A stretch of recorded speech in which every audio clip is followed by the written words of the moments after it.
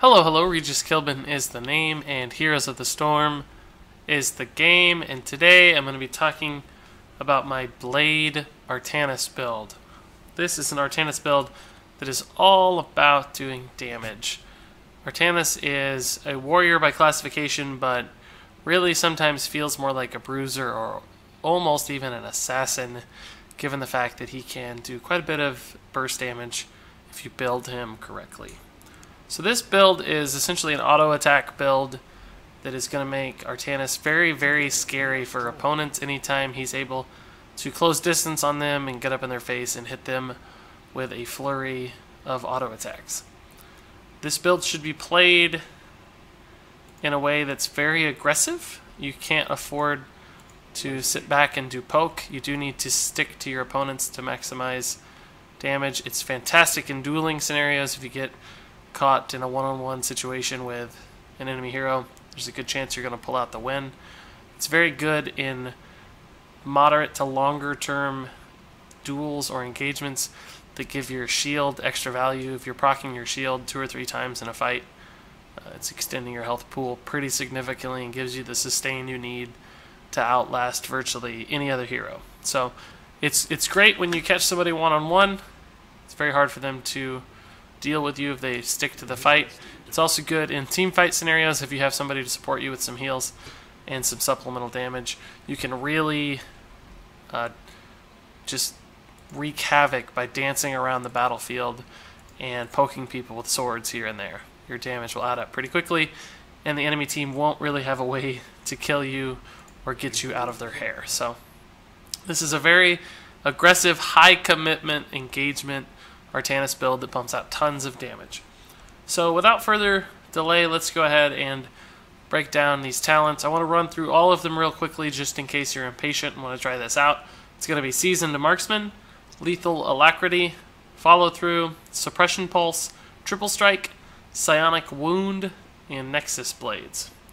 So now to take a look at each of those in a little bit more detail. At level 1, we're going to go with Seasoned Marksman. This allows you to build stacks anytime you kill enemy minions or enemy heroes, and those stacks give you additional auto attack damage. We have a lot of different things that affect how many times we attack and how much damage our attacks do with percentage buffs. So Seasoned Marksman has synergy with pretty much every other talent in this build and just increases your base damage output the longer you survive in games. The longer games last. So it's a pretty significant boost if you make it to level 20 and beyond. And the other talents in this tier don't really have a lot to offer as far as team fights are concerned. Amateur Opponent can make you pretty good at killing siege buildings or minions, but they don't do a lot for heroes. So Seasoned Marksman is the clear go-to talent here. At level 4, it's a little tougher. It's hard to find a great talent on this tier to help you increase your damage output, but Lethal Alacrity does make your Q ability, Blade Dash, a lot better at doing poke damage and attacking from farther away without overcommitting. So you can do some pretty neat things with this, and just given that you can reach heroes who are farther away if they're trying to escape from a duel or an engagement, many times you can get that final little burst of damage you need to finish off that opponent who just almost escaped. So it's really great for finishing off kills, securing kills, and you can do really cool stuff with it, like reach really, really far behind a gate. As you can see, you can almost, well, in fact, you can hit the enemy fort here through the gate. So that allows you to do a lot of damage to people who aren't otherwise expecting it. You can even do cool stuff like going through a bush and hitting somebody who's doing that, or just scouting out the area. That extra distance affords you quite a bit of flexibility. At level 7, we're going to go with Follow Through. After using an ability, your next basic attack within 6 seconds deals 40% additional damage. If we go check out the target dummy down here, we'll see that standard attacks are hitting for 293 with our build currently. Anytime we use a dash, it hits for 390. So we added almost 100 damage there just from casting an ability. And the great thing is that your Q and your E are not necessarily just rotational abilities that you're using while locked onto an enemy. but your W is, and it has a very short cooldown, meaning you get those follow-through attack bonuses very, very often, and really adds up quickly. So that's really nice. Follow-through is going to be pretty key to increasing your damage output. At level 10, we're actually going to go with Suppression Pulse here. This fires an area pulse from the Spear of Adun, dealing 250 damage in this giant circle, and it also blinds enemies for 4 seconds. Now, it is not technically the highest damage heroic. That would be Purifier Beam. It's all about doing more damage. But Suppression Pulse still does damage and frankly has too much utility to pass up.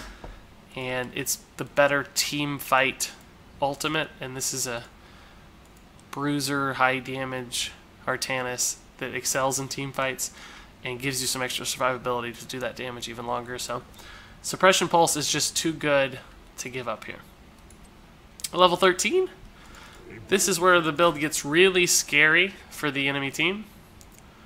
Artanis becomes a total nightmare, and that's Triple Strike. Increases Twin Blades number of basic attacks to 3. So usually our W only has 2 extra attacks, but if you watch very carefully here, you'll see that we hit for 3 straight hits there. It was 390 and then 2 293s. So if you time this well immediately after an auto attack, you can hit for 300 times 3 and another almost 400 is about 1,250 damage.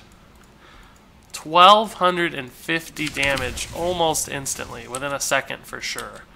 So a 1,250 damage burst every 4 seconds makes that scarier than Thrall's Wind Fury by a lot. So you can see why Artanis is very lethal if he sticks to an enemy for more than 4 seconds. If he can get off 2 of those rotations, he's shredding through a large percentage of almost anyone's health pool. At level 16, we're going to take Psionic Wound. Twin Blades Final Strike causes enemy heroes to become vulnerable for 2 seconds, increasing all damage taken by 25%. I'd like to see this one on Arthas to give you an example of what the vulnerability looks like. Now that's a 2-second duration, and it basically goes off every 4 seconds. So it's a 50% uptime on vulnerability, and you'll notice we got 2 basic attacks off while he was vulnerable for that extra damage. So it's not just you, it's also your entire team that gets to benefit from that. So you can see us hitting Arthas there for just huge chunks of health, thanks to Psionic Wound and our other Boss Store W and our auto attacks. That's a really fun talent for isolating one person with your E, getting the W vulnerability on them, and allowing your team and yourself to just completely shred them.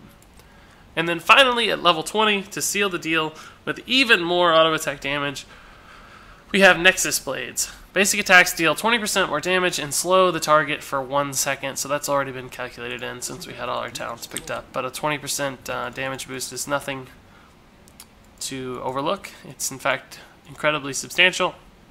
And the slow as well is very good for when you're trying to lock down opponents who are trying to flee in the late game.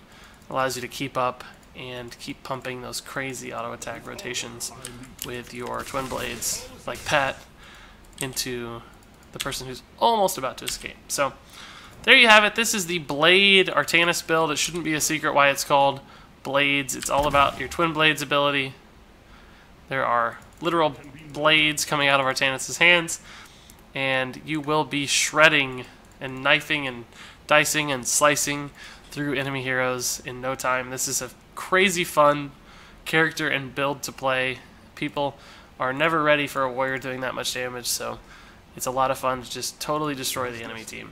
I'm going to run through the talents one more time. Seasoned Marksman, Lethal Alacrity, Follow Through, Suppression Pulse, Triple Strike, Psionic Wound, and finally Nexus Blades. I hope you have fun playing the Blade Artanis. It's actually impossible not to have fun playing this character and build. So get out there and quick match and on the ranked ladder and bruise some people and blade some people. And until next time, game on.